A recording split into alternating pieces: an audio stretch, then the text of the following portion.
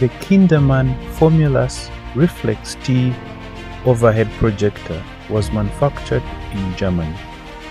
However, we are unable to confirm exactly in which year this very model was manufactured.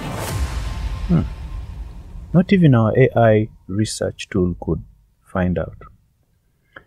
Moving on, some of the key features of the reflex T projectors that made it very special in its time were the 3000 lumens, the halogen lamp that had about 300 hours, it had glare-free lens, it was very easy to operate, it had plug-and-play capabilities, it was very easy to carry due to the supplied carrying bag and the compact foldable construction.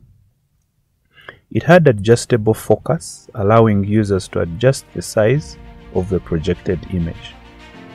This type of projector was popular in churches, classrooms, conference halls, and other spaces as an ideal tool for presentations, for lectures, and other events where a large image was needed to be displayed.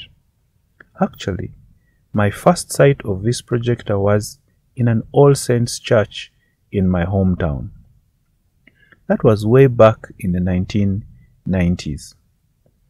From the earliest shadow plays on the cave walls of antiquity to 360-degree projection domes of today, humans have been enchanted by light and color, and have been driven by the desire to share stories, ideas, and experiences.